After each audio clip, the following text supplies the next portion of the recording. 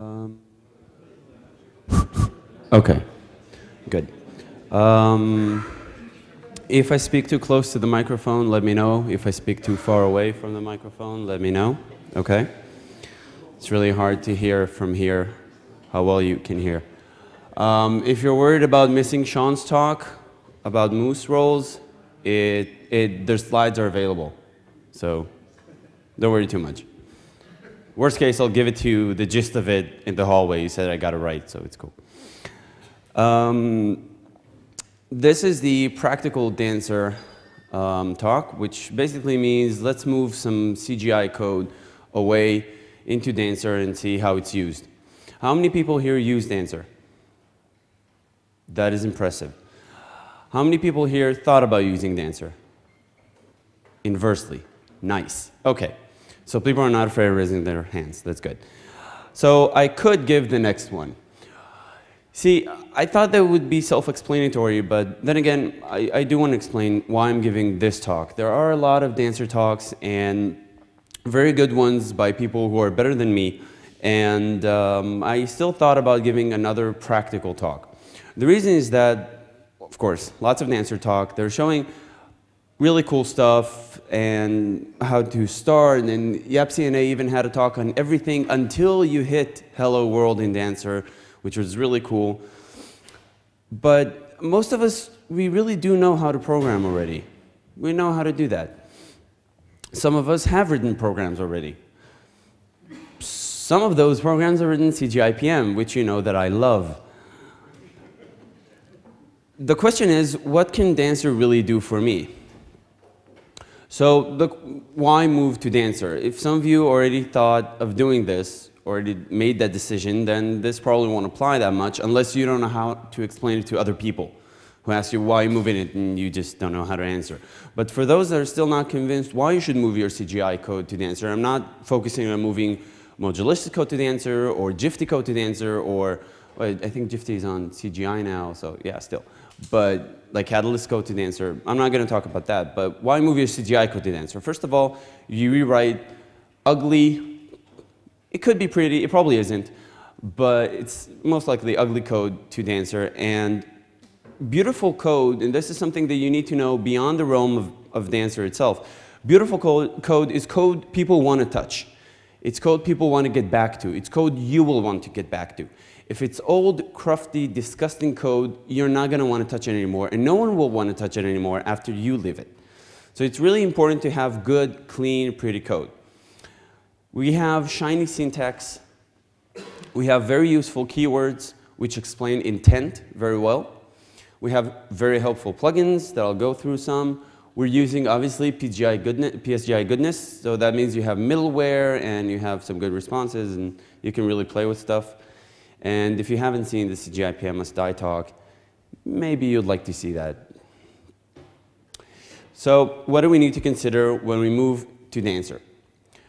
First thing, path resolution, which also is called pretty URLs, and parameters. In Dancer, the parameters are implicit. In CGI, the parameters are explicit, which means that when you're writing CGI code, you're actually showcasing what your parameters are, which is really ugly. Let me give you an example. What, is someone trying to speak to me or babbling to themselves? All right. Okay, if you want to talk to me, just raise your hand so I can see you're trying. Okay, if you look at the example before there, you can see that the page equals article and ID equals 5. So page here is the variable that you're using, and ID is the variable that you're using, which means you're explicitly stating what your variables are. You can see in the after that you do not see the variables, the parameters, in the path. The user does not need to see that.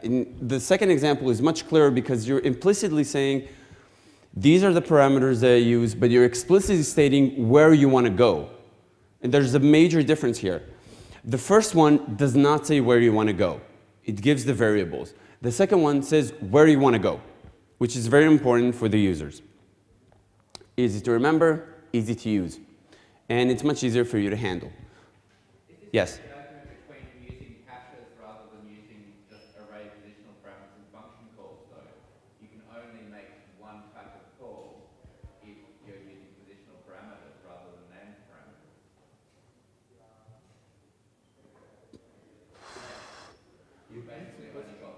Okay. Basically, Dancer will work with the first one as well. It will work with the first one by using, you still get the parameters in the first one. The difference is that you should care about positional parameters, and that's a good point. You should care about positional parameters, because having no positional parameters is much harder for the user to use. And it makes your application,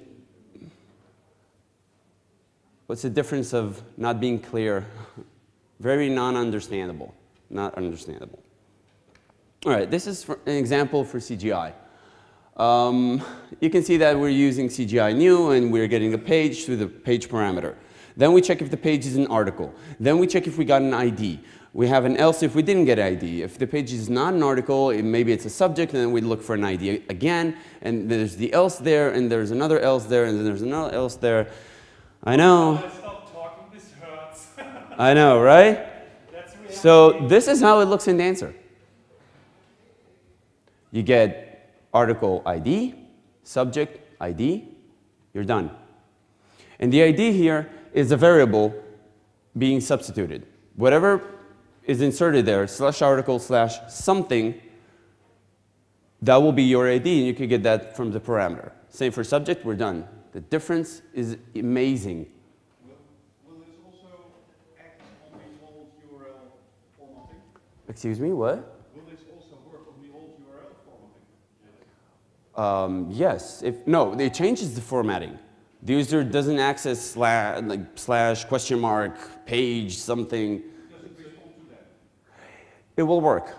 It will, no, actually in this case it will not work because you're stating that the article is not a parameter. Yeah, I know, but if you do a get slash and then try to get the parameters for page and ID, that could work. If you exchange the server, like you move from CGI to Dancer, but the applications on the other side don't move, they still query the URL in the old way. To query the URL in the old way, you're going to have to get a slash. That means give me slash, and then give me the parameters for page and for ID, and then you could forward it to this. But you want to change it. You don't want to keep the old way. There's a major significance to that. The user does not want that either, I promise you. I assure you, the user does not want a question mark and a bunch of shit in there. It's not all at the same time. This is not a discussion or a war forum. Yes, that needs updating, like your code. You could have a shim there. You could. You can have a rewrite rule. The pretty URLs were initially implemented using rewrite rules because CGI was stupid, and still is, by the way. Your comment? Comment was that users have those old URLs in their bookmarks. Yes, you could provide a shim there to fix them up using the get slash. Like I said, that would work. That will work. You could put in rewrite. There's a lot of ways to provide that. All right, automatic parameter checking, first of all, which is very important.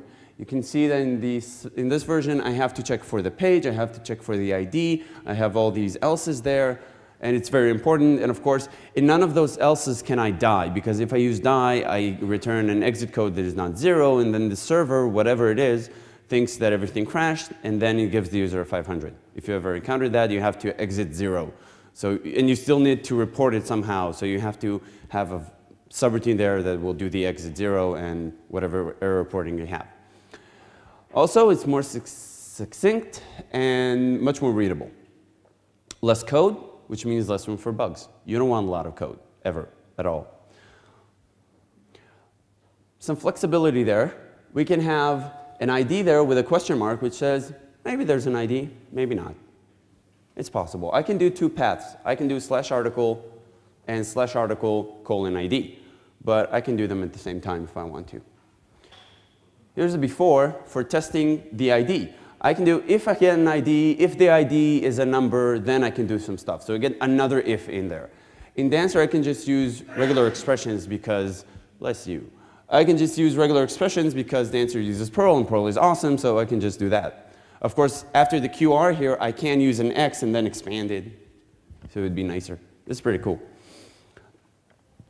The splat keyword here, for whoever is watching and does not know, whenever you use regular expressions and you want to get whatever is captured, we use splat. Okay? And it returns a list, so we put it in a list context. Okay. So what else do we need to consider? Separated views. See, CGI-PM doesn't promote separation of design. Originally, what we had was the CGI programmer, whoever it was, he wrote the design as well. Nowadays, this is a different concern. Someone else writes the design. Someone else writes the HTML. Someone does the JavaScript. Someone does the wireframe. A lot of people are involved now, and you cannot put your design into the code because the person doesn't know your code and should not be touching your code. And CGI-PM does not promote that. In fact, CGI-PM is so against it that it actually has functions to create the HTML code, which is insane. So you can see a lot of CGI applications that are simply littered with HTML and CSS, which is stupid and ugly. You shouldn't do that. Dancer, however, promotes separating these concerns properly. We do that using templates. We provide a layout structure under any template engine. So if you've used a template engine, usually you want to put everything inside a layout. So you have the main layout and then some content built inside of it. And you want to render the content each time with that same frame above it or around it. So Dancer provides that layout structure even though you might want to use template engine that does not support it. For example, Template Tiny cannot do that. Template Tiny cannot render content within content. But we do provide that automatically. Let's take a look at views in Dancer. You have a views directory. That's a default. You can change that. You have a template keyword. You cannot change the keyword. And you provide variables, possibly overriding the layout if you want to. It looks kind of like this. Template, index. Index actually goes to index.tt in the views directory. You could use some different extension. You could use my extension is HTML or TT2 or whatever it is. And it will render that. And the next thing is the variables. So you have a variable name and you have some more variables. That's it. This is a bit of a more complicated example where I use the index, but I also add another hash reference which controls some of the template variables for rendering the template. In this case, it asks to change the layout to mobile. Perhaps your mobile layout has a different HTML tag at the top and removes the JavaScript at the end or whatever you have, which is really cool. You can put their layout on def, and then you have no layout, which is very useful. There's a plugin for mobile devices which detects mobile devices automatically and changes the layout. That's an example for something very useful. What else? Reusability. Reusability is very important in web. CGI doesn't like that. We promote usability as much as we can, of course. And we provide multiple routes. And you can separate them by purpose if you want to. You can load them into the main application or into several applications. Here's an example of using the prefix keyword. The prefix keyword says, under /admin, I have the following. And then I have /view/ID, whatever you want. And that will control only /admin. I can put this inside admin.pm and load that in the main application. And then I can just work on admin.pm. Another thing to consider, plugins. Plugins are a form of refactoring. That's very important to note. We have a vibrant, warm community, a very fuzzy community. If you go to the IRC channel, people don't swear. Well, you're allowed to swear, but not at each other. And people are very nice, very helpful. And the community often helps people who don't know Perl at all. So we do get people who come in and say, I want to use Dancer, I don't know Perl, and we start working them through it. So it's pretty good. Rays of sunshine, rainbow cookies, anything that's good and beautiful and nice and pretty, and that's our community. We obviously have a lot of plugins that are written mostly by community members. We ourselves wrote very little plugins. The community wrote most of them. And they cut down a lot of your work. For example, database handling for SQL, NoSQL, ORMs, SMS sending, email sending, LDAP, forms, RSS feeds, internationalization, profiling using NYT-Prof, caching, email sending, sitemaps, plenty more. And you can write your own. So oftentimes, this helps with a lot of the code that you already have written. You can just push in the database handling for ORM, and you no longer have to write your get schema function. I'll show an example of that. Emails, you don't have to write your own email sender. There already is one already configured to use Dancer automatically. Same thing with profiling and caching, really cool stuff. Did I have emailed twice? I have emailed twice. Damn it. All right, never mind. So let's look at some code. This is an application that is in production. I cannot tell you what HCB actually means. If you're interested, ask me later. I did not write this, but I was kind of in charge of revising some of it and cleaning it up. You can see that there's a usage for CGI, template, file slurp, spec, base name, whatever. It uses a library hard-coded under lib. There's a schema, so we are using DBX class, which is pretty good. It's pretty modern. And there's functions separated from the CGI, and you can see a create page function, a process CGI params function. We get the schema using a function over there that's defined in HCB functions, and we call the CGI object, and then we print the headers, because you have to print the headers, especially if you want UTF-8, which means you want to support other languages other than English. This is used for a website that has a lot of different languages. And then we run process CGI params. Process CGI params actually takes the CGI object, takes the schema, tries to find out what you want it to do, and then calls the proper create page, which then gets everything it needs to print you our page. So far, so good. Does this seem like something you recognize from your applications if you wrote CGI? Yes. All right. All right. This is create page. It basically gets the CGI, the schema, a template file, template variables, a folder, and then it creates a new template engine using template toolkit. And there's an include path, relative, absolute. That's not very good. And it processes it, and then it dies. Can anyone see the first problem here? No one? Really? Thank you. Who said that? 2 points. All right. Keep score. So 2 points. Die is used. So basically, if I'm not going to render the template correctly, the application will crash with a 500 internal server error. Sucks. And there's an exit there, of course. All right. This is how you would rewrite this entire thing in Dancer. This entire thing in Dancer. Template, template files, template file, template variables. That is it. This creates a new template engine. Actually, the template is already created and cached inside Dancer, and that will run the rendering, and that will do the error checking, and everything is already done. That is it. Yes? How do I, as a programmer, get informed when there's an error? Get what? Informed of an error. There is an exception system in Dancer that you can hook up to. Dancer has an exception system that you can hook up to.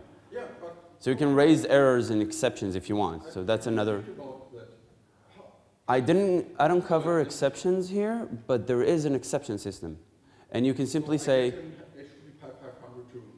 no, you will not get an HTTP 500. In this case, you will get, well, it depends on your configurations. The answer in development mode shows the errors up front. If not, it shows something else, and you can use some middleware there to debug it. You would get, in this case, an error that says what the problem is. If it's defined for production, it won't contain any code, so the user doesn't see it. And in your case, you might want to use exception system, the exception system that I'm not showcasing in this slide. I'm sorry. How to deal with errors? So dealing with errors for exceptions, you get an exception system. Internal server error is not so bad. Internal server error sometimes is good. I agree. So this is pretty cool. All of this condensed to one thing. That's not bad. All right, this is process CGI params. This is the main CGI processing that we want to change. You get the CGI object and the schema. You define variables for template and file and everything. Now, notice that we define template variables and file here, which means that we can just call the template here. We don't really need create page. We can just use template whatever the file is and the variables, and we're done. That also means we don't need those variables. So we remove 2 variables, an entire subroutine. That's pretty good. Now we get the page there, check for menu, check for item, handle errors. Let's expand this quite a bit. How's this? This is the actual function. I am not shitting you. This is the function. I know what you're thinking. I know. But let's look at that anyway. We have the page from a parameter, then we have a menu, then we have an action, and the action is either add, edit, or delete. And then we have an item, and that item has a menu ID, and then there's an action, which is add, edit, or delete. And all of those else's. I'm cutting a lot of code here for you. You should thank me. So can we handle it using Dancer? The question is, what do we have here, basically? We have a slash menu add. We have a menu edit and an ID. We have a menu delete and an ID. That's a basic CRUD there. We have item and then a menu ID and add. Item, menu ID, and edit with the ID that we want to edit. And another one for delete. That's basically what we have here. This is Dancer code. That is it. You have the menu add, the menu edit with an ID, the menu delete with an ID, the menu, the item, menu ID, add, edit, and delete with item ID. That is it. That's it. That's all there is to it. So I wonder, can we improve on this? So we have menu and then add, edit, or delete, and only 2 of those have an ID. So maybe we want an ID with a question mark. And we have the same thing with item. So we can do this thing. We can use regexes. How about this? Kind of nuts. Of course, for readability, we can use the X operator for the regexes, X modifier, and do some stuff. And of course, I had to go nuts completely. This does all of those. Why not? Obviously, don't write this code. Do not write this code. Unless you're doing a slide and you want to go nuts. So where were we? Right. Oh, yeah. This thing. Here is another example. I have a prefix for menu, and inside it I have add, edit, and delete, and another for item. This is very readable. This is contextual, which means that the prefix does not change your application. It is bound to that subroutine inside of it. Very useful. And that means we can also cleanly separate it into different files. So I can have a menu.pm, which has a prefix menu and whatever I want underneath, or a prefix menu and a sub and everything inside of it. All of those would work. So basically, this is the majority of what I have to say. I do want to reserve more time because people have a lot of questions they ask me, and I wanted to use this time for it, and also showcase some other stuff.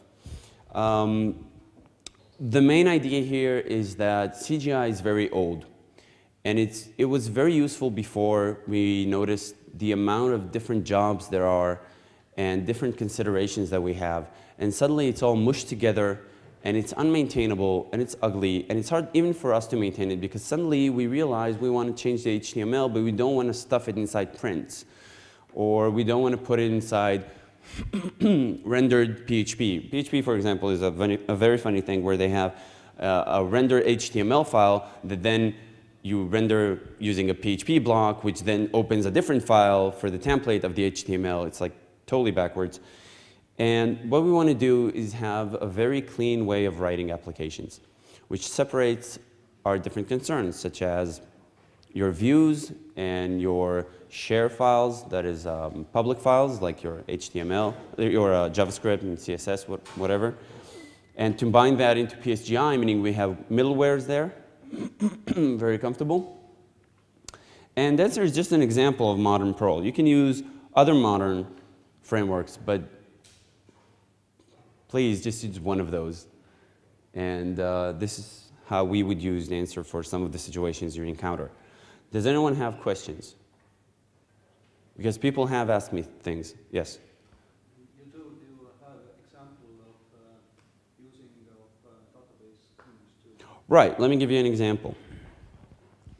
I don't know if I have this installed, so I will run a new, see here. Of course, I use DuckDuckGo. Let's do a search.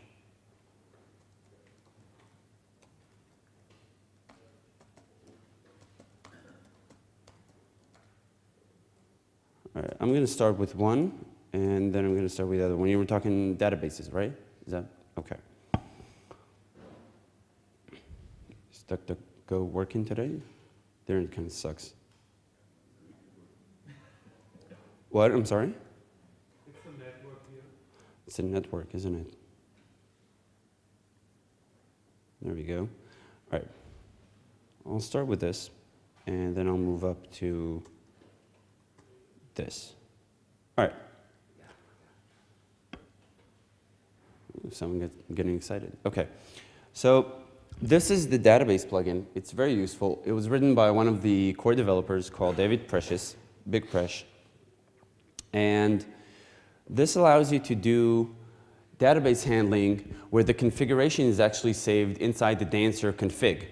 You define everything you want in the Dancer config, and then you have the database keyword where you can just use prepare there and execute using the parameters and fetch row, and everything is being done, including the DBI connect and all of that. And then he added the quick insert, the quick select, quick methods that allow you to do just, for this is really nice, database, quick select, users, information, done. And that does the connection, that does the prepare, that does the execute, uses placeholders, all of that. It's very cool, very nice. And this cuts down a lot of code. A lot of ugly, disgusting code. I'll give you another example. Any questions about this? Good, all right. Another example is this. It was written by Navid Masjouni. I hope I'm pronouncing his name right. And the DBI-C connects DBIX class. If you're using some modern Perl, you might be using DBIX class. And DBIX class is an ORM. Who here does not know what DBIX class is? It's okay, don't be shy. No one, awesome. So this is what it does. It connects DBIX class.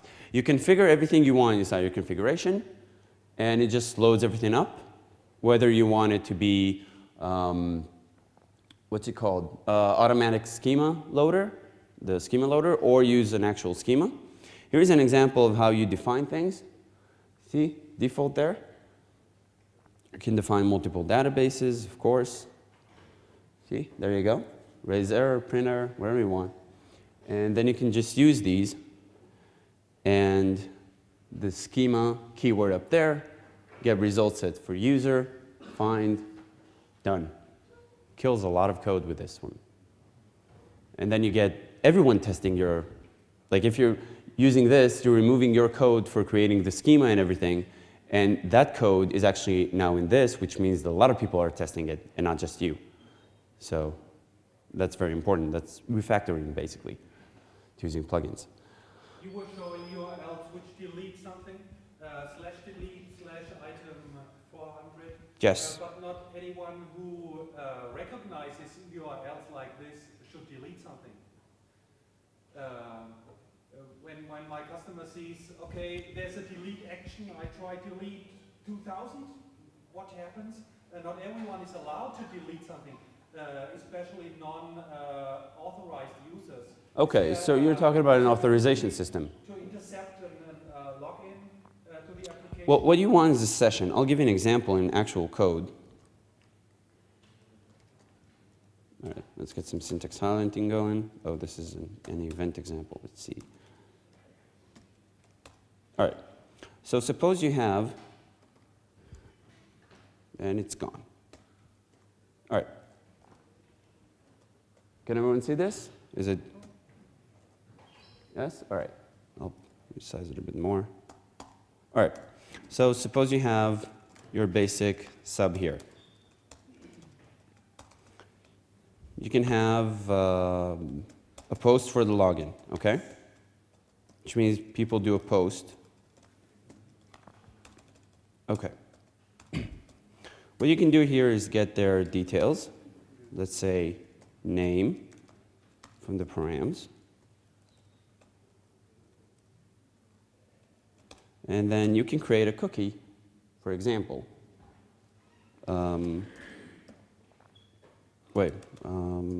No, you create a session. Let me show you the syntax for this.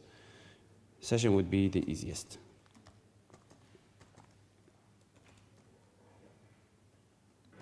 This is the basic object. I don't think this shows the actual. Yeah, all right. No, this is for controlling the session engine. Let's go here. Documentation is always important. You have a no. Bad Firefox, right?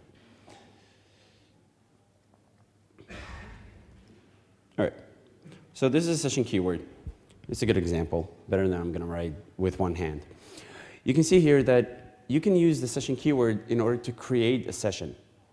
And that will retain information. Now, there are different, Dancer has this thing where we wanted to abstract as much as we could into a basic engine that you can then create different implementations of that engine for.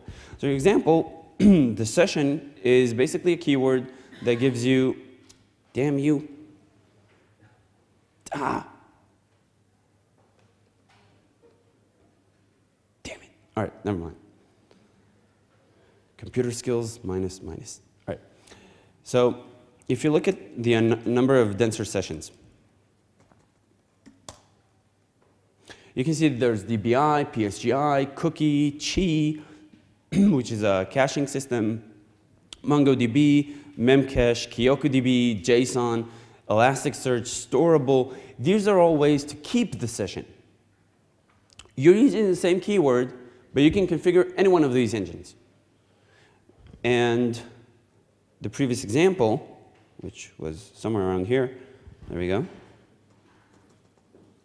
shows you how to create sessions. The actual, I think this variable here is probably not right, but the session keyword here, you just session, you give some sort of variable and some value to it, and then you can actually check this using this and even fetch that information. Very simple. And that session can be implemented in PSGI, in a cookie, encrypted cookie actually, in KyokuDB, in JSON, in YAML files, and whatever you want. It's pretty cool. Same thing goes with templates. Dancer supports an insane amount of templates, and it's so easy to write more templates for Dancer. And your keyword stays basically the same. Oh, wait, I shouldn't have clicked that. So you have Camel, Hamel, microtemplate, CT, PP2, Xlate, Tenjin. We support the Mojo template. Why not? Flute, Tiny, HTML, HTML template, Mason 1 and 2, Semantic, Sandbox, Declare. It's very easy to write them. Let me show the Alloy is here as well. The Tiny is incredibly, hilariously funny how simple it is. This is how you create a template for Dancer. That's it. Stupid simple. So does that answer the question? All right, any other questions? Yes, the guy in the back with the orange shirt.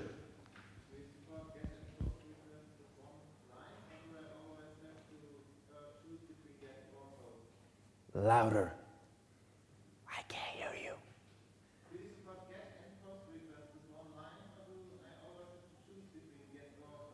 That's a good question. I've shown you get and post, right? Dancer has more than get and post. It's kind of not nice of me to just show one of those, but so there's get, post. I think we have it in a single. There's basically all of the main HTTP verbs, but we also have any that's up there. You can see any. And what any does is provide you with either all of them or one or more of them. So you can have like a get that has, an any that has both get and post and does something, or you can have an any on everything, which is pretty cool. Forward you might be interested in. Forward. Forward, what it does is redirect a request internally. So you can, this is something I've actually done in production. It's very, very useful. I had a client that said, I want to have another website. I want to have the same website, but with a test website. And then you have to set up a whole new system for it and maybe even replicate the code because you don't want this code touching that code, and it's tricky. Instead, what I did is have two databases, and whenever she does /demo, whatever it is, I change the main database lexically, and then I forward it to articles. I can do this completely dynamically with /demo, whatever, using Megasplat, which is another feature that we have. But this was before Megasplat. So it's very, very simple to do internal forwarding. You authenticate a user, you send them along to /. Now they're authenticated. You don't have to use redirect even. You just forward them along, and they make one request to you, which both authenticates them and gives them the main page under whatever it is.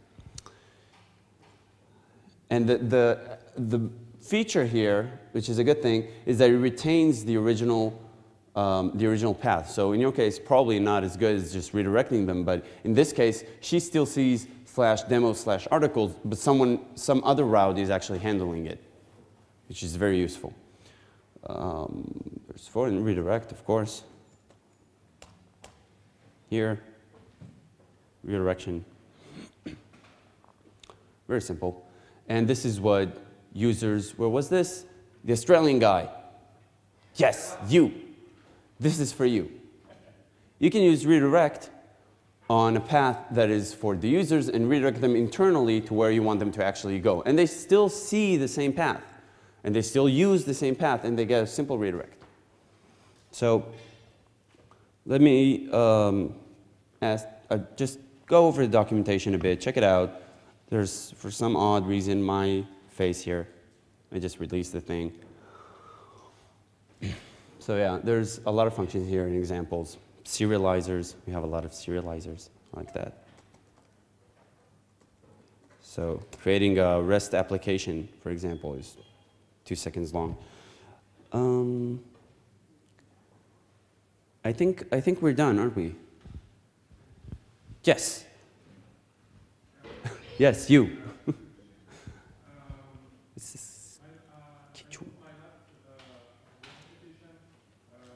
Yeah, we're done. Using an existing business object library, using just a regular expression to dispatch, so I don't need yet of course.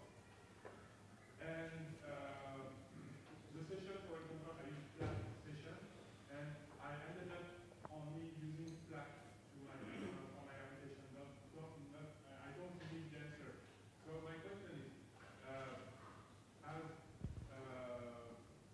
Dancer ecosystem has a lot of plugins, do you think there is some kind of concurrence, Slack versus Dancer? Is it something is it a competitor, or is it I don't know, don't you think the more you write Dancer plugin, the less you write Slack plugin, so you don't have some opportunities? All right. I'm not sure I follow completely what you're saying, but I might be. It's not here? Okay, sec. That's a lot of documentation.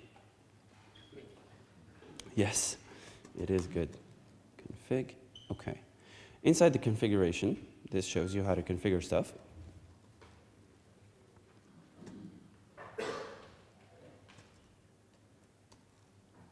I don't know if you have example here. Where is the example for middlewares? Damn it.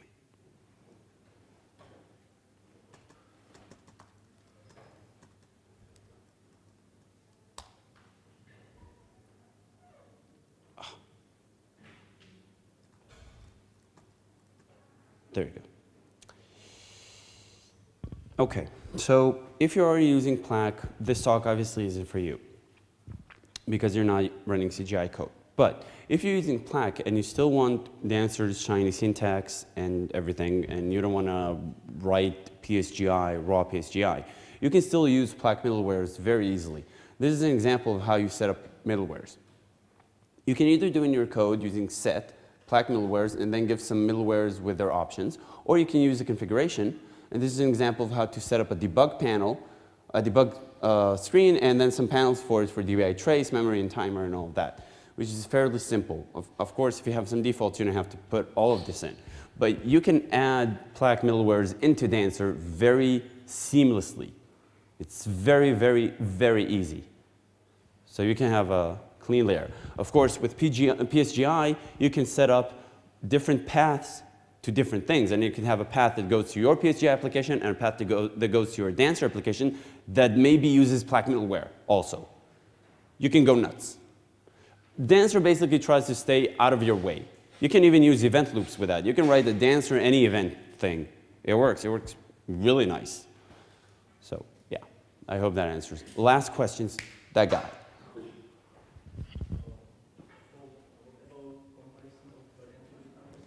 You're very far away. Louder. What about comparison of Dancer with others like Mojo and Catalyst? I always wait for this question. What about Catalyst and Mojo? All right. I hope it doesn't leave this room and the video. The question is, what about comparison with, correct me if I'm wrong, comparison with Catalyst and Mojolicious? All right. Catalyst. All the Dancer core developers and a lot of the community used Catalyst. A lot of us still use Catalyst, and we like Catalyst. Catalyst sometimes is a good choice. Sometimes it might not be the choice for you. I used to write a lot of Catalyst, and I stopped and I started using Dancer. It kind of showed me how to write cleaner stuff, very simple stuff, and how a lot of my really big applications don't need to be very big. And that's very important. Then again, sometimes you want Catalyst. You know, that's cool. We like Catalyst. Mojolicious is something else. It's a good framework. It's very strong. It's very fast. It has a lot of shiny bells. And maybe you'd like to use that one too. We're okay with that. It's cool. That's basically how we see everything. So I personally didn't like Mojolicious. I checked it out before I got into Dancer. I actually saw that before I saw Dancer. I'm a core developer, but I did not start as a core developer. And I tried it out. I looked at it. It wasn't for me. I really, really like the community of Dancer, the developer, and the rest of the core developers. It's a very warm community, and I like how things are done there, and that's why I joined and became a core developer. But if you want to use Mojo, that's cool. I don't really harbor no strong feelings, and I'll see you outside at 4 for a Rumble match. That's about it. Is that good enough? Okay, cool. Thank you.